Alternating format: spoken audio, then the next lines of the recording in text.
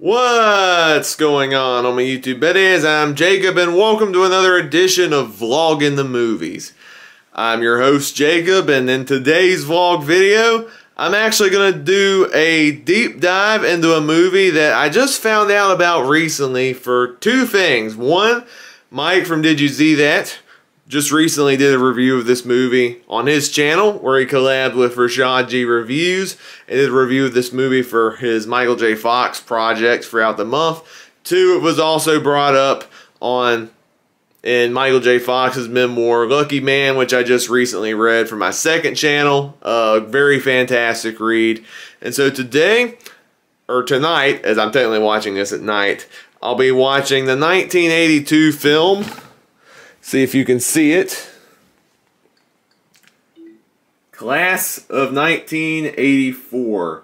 Released in 1982. And looking at that synopsis, it's a new teacher at a troubled inner city high school ends up clashing with the delinquent leader of a punk posse that runs the school. I have not heard of this movie until very recently, and I did come and find out this was the second feature film Michael J. Fox was in. His first was a Disney film called Midnight Madness, which I have seen. Then he did Class of 1984. Then he did the sitcom Family Ties. And then his big break, Back to the Future. So that's some good tidbits right there. I know very little about this movie, except the little bit that was mentioned in Mike's review and collab. And it sounds like it's going to be like this brutal, gritty action film that's pretty intense to watch at times, but you know what? If it's a fun, entertaining ride and the movie executes its premise very well, I'm excited to check out this, what I assume to be a hidden gem. So I'm about to watch Tubi after I take a quick shower, and you'll find out my thoughts after I check out this 80s film, Class of 1984.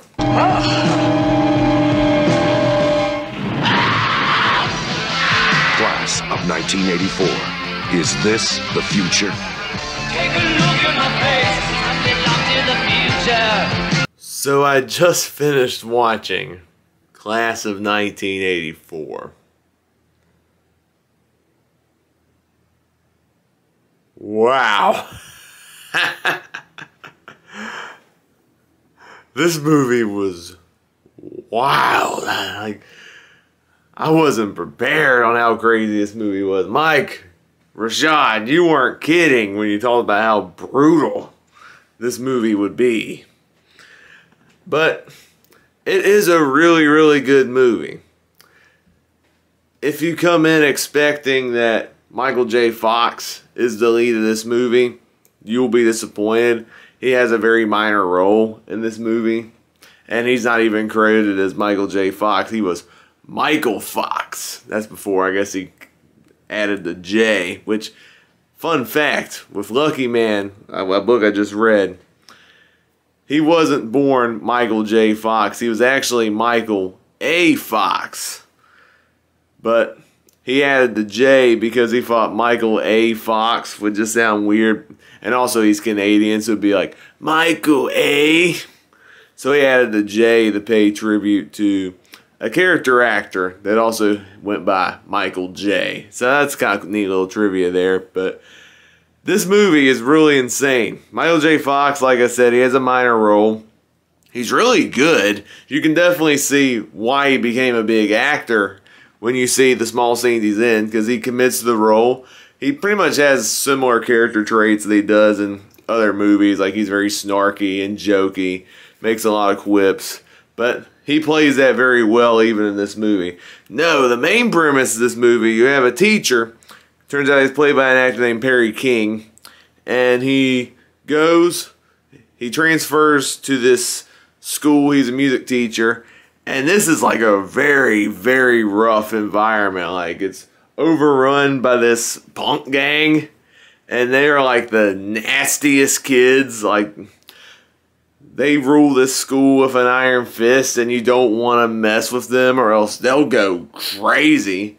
Like, they'll poison kids with drugs and make them go suicidal, and they'll go after you. They'll blow up your car if you mess with them. And man, they do crazy stuff. Like the main character's wife even gets raped at one point. I'm like, ew, this is gonna get pretty hard to watch at times, but whew, you gotta get to the payoff of this movie. The payoff of this movie. This movie was pretty controversial when it came out. Like, I think some people just didn't like the violence that was in that movie. People criticized, like, why is this guy going after these kids? Isn't that a little brutal, teacher going after these kids? But, you know, first he's going after them in self-defense because they went after him first. Two, it's also a pretty much over-the-top fictionalized revenge story, too. You just have to go along for the ride. And some of the ways these characters go out, I'm not going to spoil it here. You got to watch it for yourself. But, whoo, I was in utter shock at some of the death in this movie. It was insane. You got to check this movie out just to see how bonkers this movie gets and how over the top the violence is, especially for an 80s movie like this. They got pretty creative on this movie. It is a crazy experience you have to check out. The performances are really good. The guy playing the head of the punk gang is really good. Like, you hate this character from scene one, and he plays the sliminess to a T so well. Perry King, I'm not familiar with him as an actor, but he's pretty good. Michael J. Fox, like I said, is really good. Roddy McDowall has a minor role in this movie as well. And he has this one sequence where he goes unhinged because he's fed up with what's going on in the school. And that sequence where he goes crazy is some of the best acting I've ever seen from Roddy McDowall. He is phenomenal in this movie. The score is really good. There's like even a theme song by Alice Cooper called I Am the Future, which is really good. It fits the tone of the movie. I thought this was a really good movie. Now, it is hard to watch at times. There's even a couple scenes where I'm like, they went a little too far. I will say, like, when we focus on the punk gang, there's this one scene where they, like, force a woman to strip down in front of them. Like, did we really need that? That's a little too much. However, the core of the movie is really good. I like the conflict. The main character is likable enough. You want to root for him. You want him to succeed. You want him to be the good teacher he's meant to be.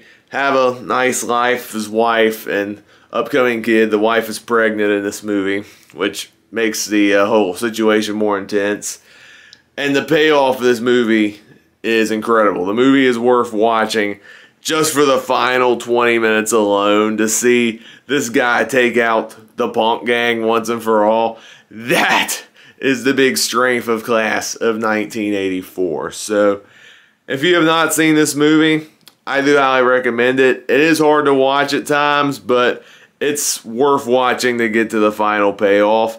I was able to find the film on the streaming service Tubi, so if you have that, it's a free streaming service with ads, but the ads aren't that obnoxious, so it's one I definitely recommend checking out if you want something raw, if you want something over-the-top crazy, if you want a more violent, over-the-top 80s revenge film, then Class of 1984 is for you. I'll be giving the film a 4 out of 5 stars, and on the 100-point scale, it's getting a 77 out of 100.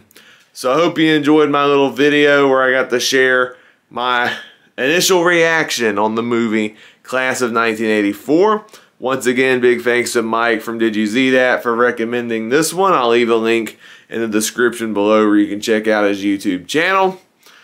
If you've seen Class of 1984, let me know down in the comments below. Would you follow the film? Did you love it? Did you hate it? Were you mixed on it? But whatever your thoughts are, please be civil and respectful of others. If you enjoyed this video, don't forget to give it a thumbs up. Click the subscribe button to see more content and the notification bell next to it so you can be notified of future videos. If this is your first video, I usually do movie reviews, TV reviews, ranking videos, and other fun stuff along the way. I have some more videos planned for you soon. Hope you all have an amazing day. God bless, and I will see you next time. Goodbye!